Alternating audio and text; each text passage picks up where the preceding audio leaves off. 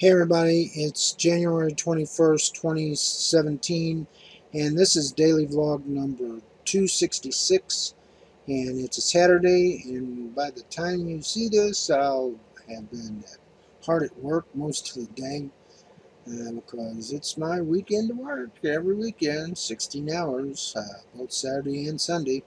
So I wanted to make this video so we'd have a video out for today. And the topic I wanted to talk about, I ran across an article that said, man shoots wife that he thought was a burglar. Evidently, this woman, she was a nurse and she was working at the hospital and she wasn't expected home for a few days. And she came home early. And when she was at the front door coming in, her daughter heard sounds and got her father, and her father got the gun and was, I guess, standing at the top of the stairs. I don't know exactly where he was at the time, but when she came through the door, he fired. Uh, she was shot in the neck and she died at the scene. Now, I'm not against guns. I've owned guns in the past. I've had hunting licenses and, so I've had guns in my house. I got rid of my guns when I got married and kids came in the house, so I haven't had any weapons in a while. But when I was in junior high school, before I could get my first hunting license, I had to take a gun safety course. And there's a few things that you learn when you take a gun safety course. First thing that you learn is that a gun is never, ever unloaded. I don't care if it's in pieces on your workbench, it's still to be considered a loaded weapon. You might think it's unloaded, but 9 times out of 10, somebody will point what they think is an unloaded gun at something or someone and pull the trigger, and amazingly, it goes off. Wow, big surprise. So, it doesn't matter if the thing's in pieces, it's still considered a loaded weapon. You don't point it at anything you don't want to kill. And that's another point that you learn. If you're willing to point a weapon at someone, you better be willing to kill it because it's got to die. Now, I'm sorry for the man that shot his wife, but you've got to make sure that you're willing to shoot at the target that you're aiming at. If you don't know what it is, don't aim at it. Don't point your gun at it. He had some other options. He could have said something before his wife came through the door to have her announce herself or whatever, but you just don't start firing at a shadow that walks through your door. It could be anybody. It could be your wife, your daughter, your son, your mother, your father.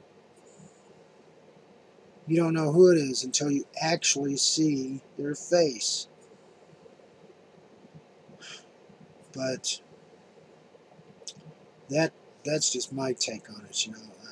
Like I said, I'm not against guns. I've owned guns. And one other point is that if you own a gun, you better be ready to use it, because a lot of times people will buy a firearm, but when it comes down to it, they're not willing to pull the trigger. So a lot of the time, the gun that they bought for protection ends up being used against them.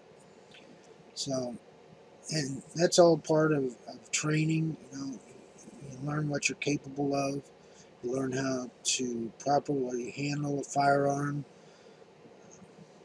Now, there's going to be people say out there, oh, don't need to have training. You ought to be able to buy a gun whenever you want to. But,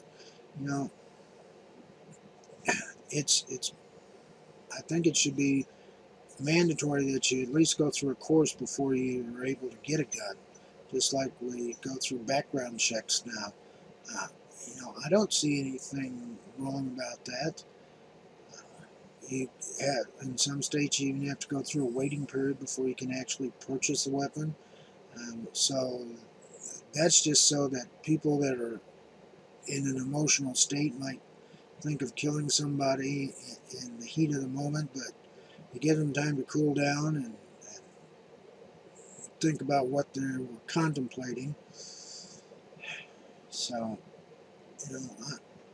I think some of these rules are there to protect us, and I think they're good ideas, and I think there should be a mandatory training that you have to go through before you are able to get a firearm. You have to go through training to get a concealed carry license, so why not have to go through training to buy the actual weapon?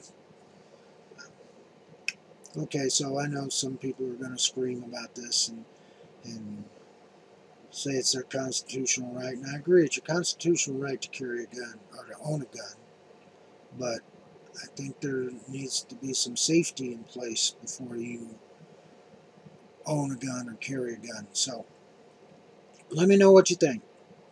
Tell me if you agree with me. Let me know if you don't agree with me. You know, it's all part of the deal. We can get a discussion going. So let me know. And that's it for today. If you like my video, please give me a thumbs up. And please subscribe to my channel if you haven't done so already. The link's down below. And also take a look at my social media sites, G+, Facebook, and Twitter. And if you missed yesterday's vlog, just click on the image to the left. And please check out my website, the Chuck Baker homepage at chuckbaker.org. The link's up at the top.